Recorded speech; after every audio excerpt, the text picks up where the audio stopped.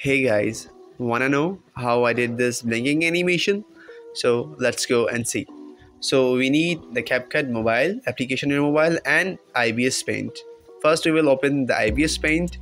As you can see, after that we will import our picture. After importing our picture, we will go to the layer option and select the black background.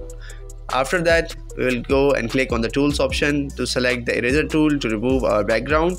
As you can see, I am just increasing the size of the eraser, or you can choose another tool known as magic wand, which is a selection tool. After selecting the external background, we have to inverse the selection and we'll go to the layer operation, and then we will duplicate that layer. After duplicating, we will delete the first layer.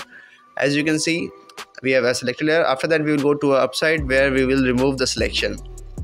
Now we have a good portrait, or we can say a good cutout of Sukuna.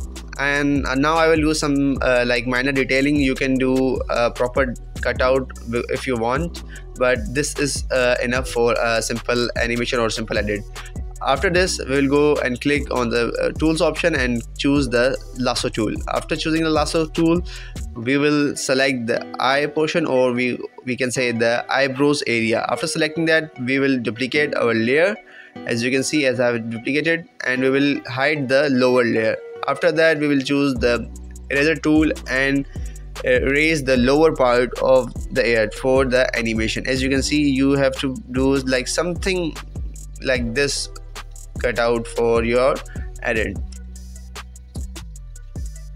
And in future I will be making a complete manga animation, like for the hairs and all other things. And I have also made a tutorial for the PC users.